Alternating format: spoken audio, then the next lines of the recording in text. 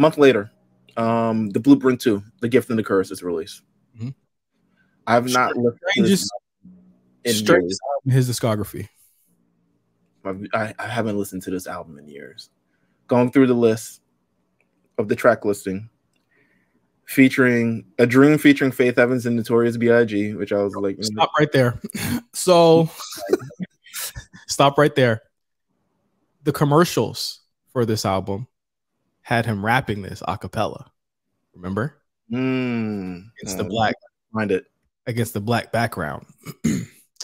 So am I to believe, again, remember in Ether, he says a lot of disparaging things. I'm not going to say all of them about Jay being on Big's, on his bumper, being a weed carrier for Big's.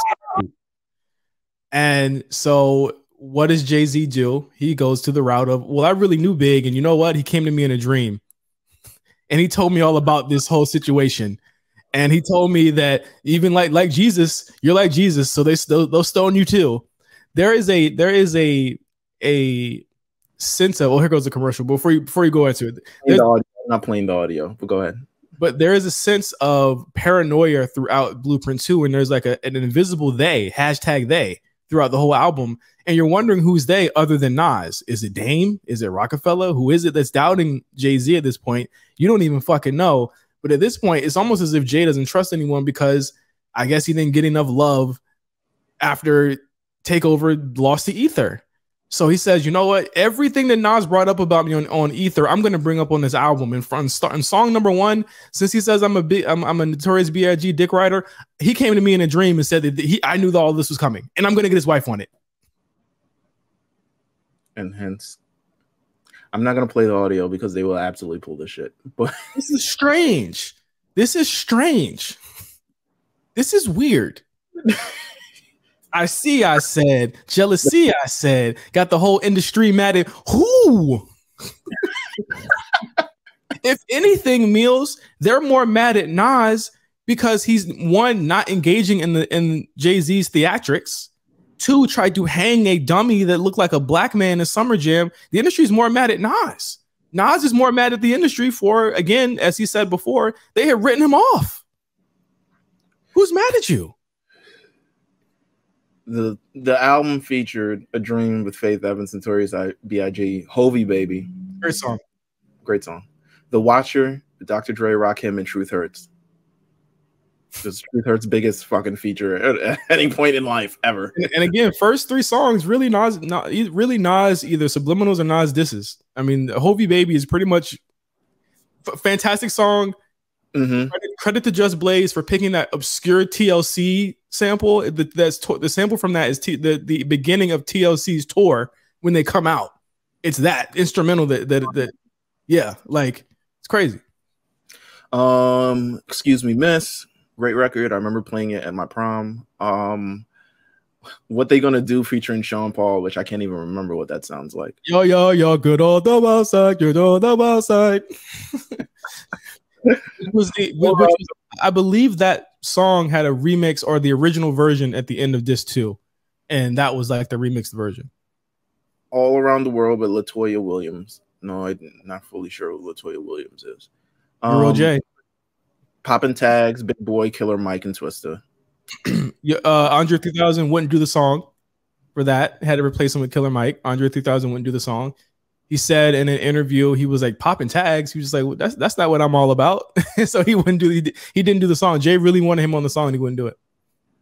Hilarious. Fuck All Night, produced by the Neptunes. Terrible. The Bounce with Kanye West. This was, you see, if you watch Genius, Kanye West documentary, this was kind of his moment when he rapped this verse to Jay, and Jay was like, okay, you can get on the song. That verse. Yeah, it was that verse. They got him on there. Again, it was another, like, it was basically a Kanye verse that he had been spitting on his mixtapes for like a year at that point. And then I Did It My Way. And it ends The Gift. Now The Curse comes. Diamond Is Forever. Stop right there. He calls out everyone on Rockefeller in the first verse, and then at the end says, "I guess snatch Cam," and it's a rap. Like he's like, "I guess you could get Cam too. I guess fuck whatever." Guns N' Roses featuring Lenny Kravitz. Produced by Heavy D. You Don't Know remix featuring MOP. Song is a year old. Why is it on there? Meet the Parents. Great song. Somehow, Some Way. Great song. Scarface. Mm-hmm. They had the chemistry they had. The chemistry they had was just off the charts. Very big trios championship vibe. Some People Hate. Fantastic. Nas this. Blueprint 2. Stop it right there. Can't y'all see that he's fake? The rap version of TD Jakes prophesizing on his CDs and tapes. Well, he mentions the $1 million that he would not put up. Won't give you a dime off the little that he makes. Like I another line. I spent dollars on mine as Columbine. When the towers dropped, I was the first in line. So what? So what? I have never ever heard a rapper brag about the charities that they gave to, because why? They said they call me Mr. Misogynist, but they don't tell me the amount that he gives back to the kids or whatever. Okay, is this supposed to put you over Nas? Is it Uchi Wally Waller? Is it One Mic? That's where this comes from as well. This was literally like, why don't y'all love me like you love Nas? What did you feel about this song when you heard it? I can't remember any of the Blueprint 2. I bought the Blueprint 2.1 because why would I buy a double disc album? And the thing was, I heard it wasn't that great. And I remember, and then to fill out my Jay-Z, because I had a bunch of Jay-Z albums, I said, okay, I'll just buy Blueprint 2.1. It costs less. Yeah. So I bought Blueprint 2 was a solid $30 when it came out. Yeah. Nah, there was no way I was gonna get it. No. And I remember listening to that playing GTA Vice City at the time. They came out around the same time. Mm-hmm. And again, Blueprint 2.1 was even a reaction to how people felt about it, because they were expecting him to come harder. The real hip hop heads wanted him to come harder. That's what the curse was about. But then you have so many hoes on that disc. Too many hoes.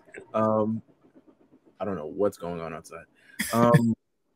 Nigga Please featuring Young Chris. Killed him on that. As One featuring Memphis Bleak, Beanie Siegel, Freeway, Young Gun, Speedy Crack, Sparks, and Rel. No Cam. No Cam. I'm just saying it. I'm just speaking what happened in 2002. This is a great segment. A Ballad for the Fallen Soldier. Terrible. And Pharrell Williams. Show You How, Bitches and Sisters, and What They Gonna Do Part 2 as the bonus tracks on this. And then he would drop the Blueprint 2.1, which is the one that I would buy, and I wouldn't buy it until April 2003. The album sells 545,000 in its first week, which is okay. It's double though. It's a double disc album. That's what I'm saying. It's double. So it really sold half. Yeah. But because it's a double disc album, they count both discs, which is like wild to me. So, you know, it does what it is. It debuts at #1, all the other jazz like that. I had a video for this. What did I have on this for? Oh no, Sway interview. And then December 5th. This is the last point, so we can actually head into wrestling after not talking about wrestling for a whole fucking hour. I feel as though a lot of the people on our Patreon is gonna love this. Absolutely. Jay-Z and Reebok announced the S. Carter Reebok collection.